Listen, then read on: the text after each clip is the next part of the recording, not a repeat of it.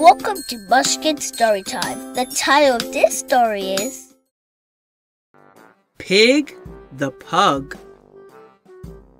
Pig was a pug, and I'm sorry to say, he was greedy and selfish in most every way.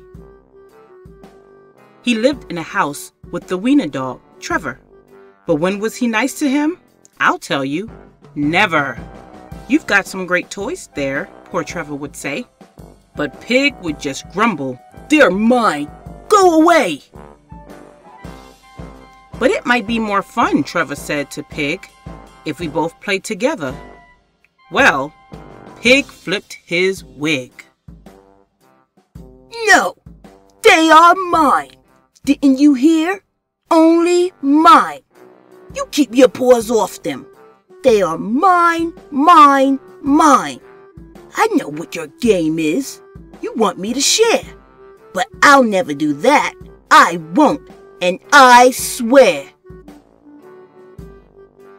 And with that, he proceeded to gather his stuff and make a big pile with a huff and a puff. And once he had gathered them up in the pile, he howled from the top with a satisfied smile. There, shouted Pig. Now you won't get my loot. It's mine, mine, mine, mine. So why don't you scoot? But just at that moment, poor Trevor did see the pile was wobbling. Oh dear me! Watch out up there, good Trevor did cry. But the shame of it was,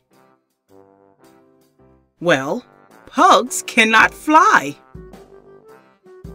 These days it's different, I'm happy to say. It's so very different in most every way. Yes, Pig shares his toys now, and Trevor's his friend, and they both play together, while Pig's on the mend.